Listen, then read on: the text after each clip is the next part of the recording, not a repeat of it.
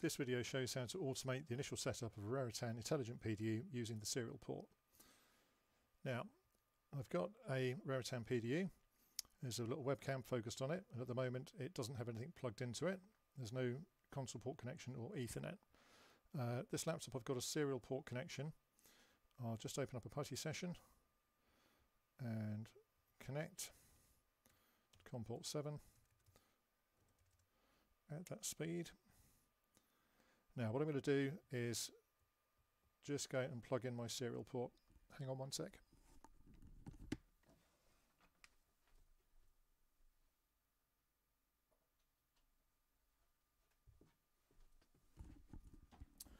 So we've just seen the login appear. So I'll log in as admin.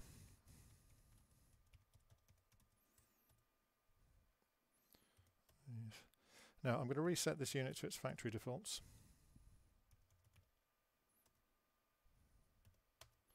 Now while I'm waiting for that to reset, I'm going to open up a command prompt. This command prompt will be automated to run a session to do the configuration. And this second command prompt will be where we run the program that drives everything.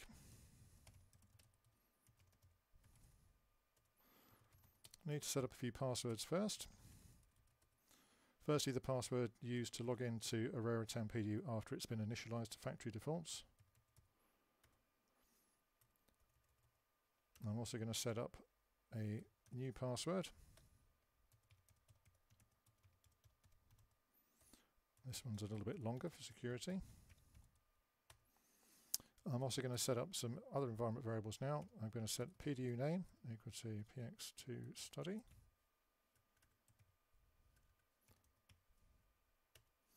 I'm going to set IP address to be equal to 192.168.1.40. Also going to specify the subnet mask. And I'm going to set the gateway environment variable to hold the gateway address. Now we can see here we're just waiting. So we're back up and running. The device is reset to its factory default. So I'm going to close this PuTTY session now. And let's go back to what we're doing here.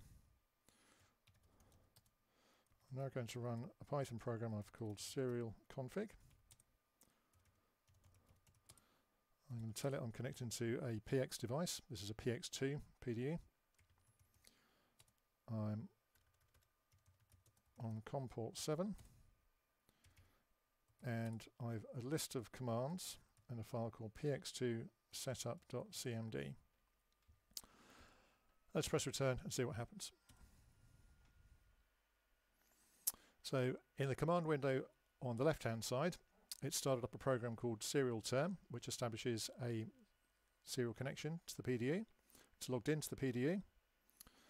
It's now setting up a restricted service agreement banner.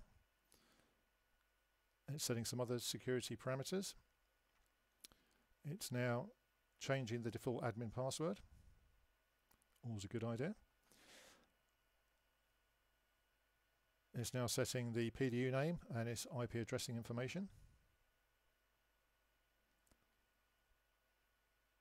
It's now setting up a new user called Andy C with operator role.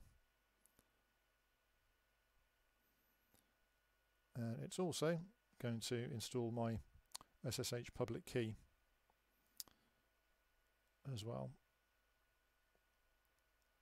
And that's it finished. Now if I try and ping,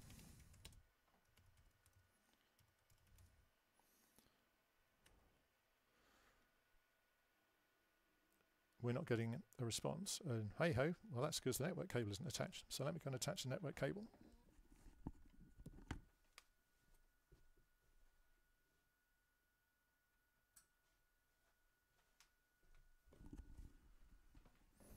Well, now we can see that we're getting a response from that IP address.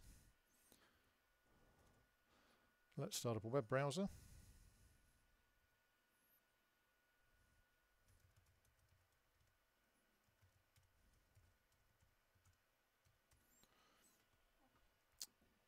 There are no certificates installed yet, so we just have to add an exception.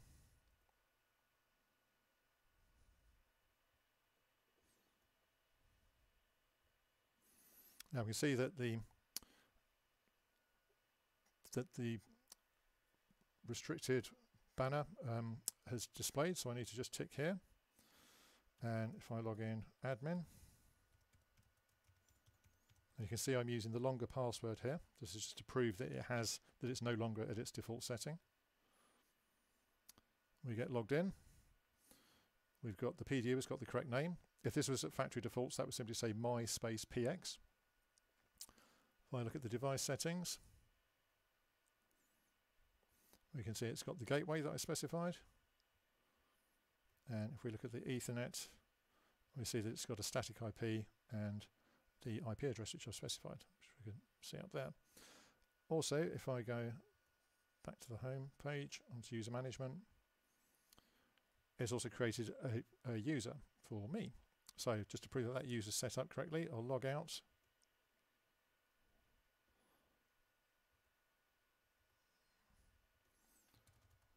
Oops.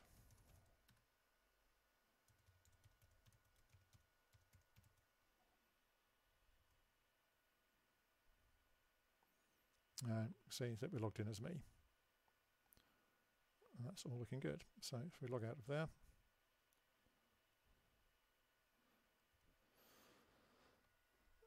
and also what we have, if we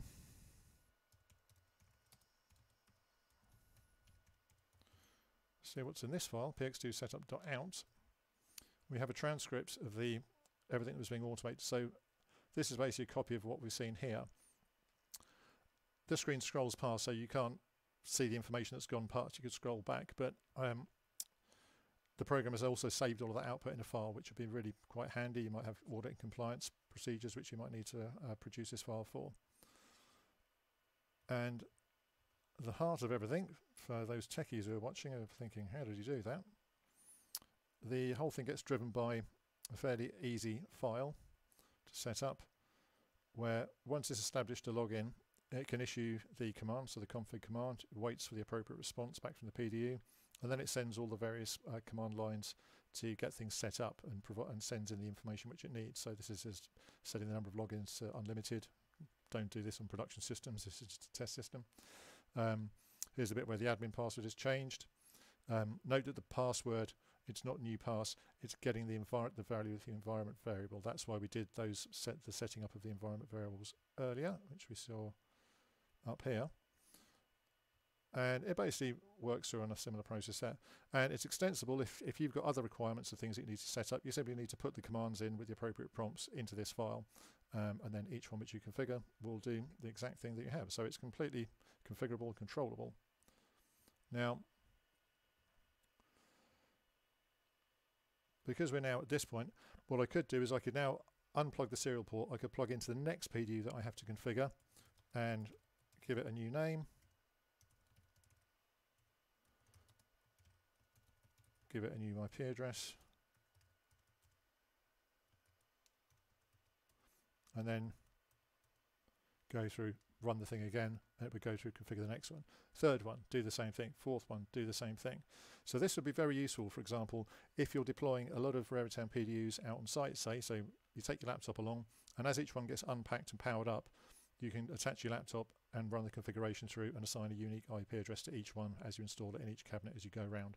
Or you could pre-configure everything on at your office in your deployment lab, then pack everything up, take it on site, install everything into the correct cabinets, attach straight onto the customer network, and hey presto, you're up and running.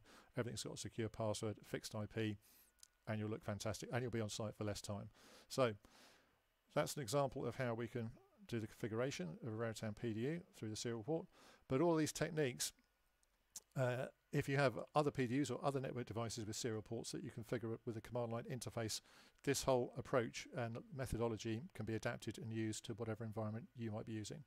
If you'd like to know more details, those are my details up on the screen. As always, thank you very much for watching, and it would be great to hear from you.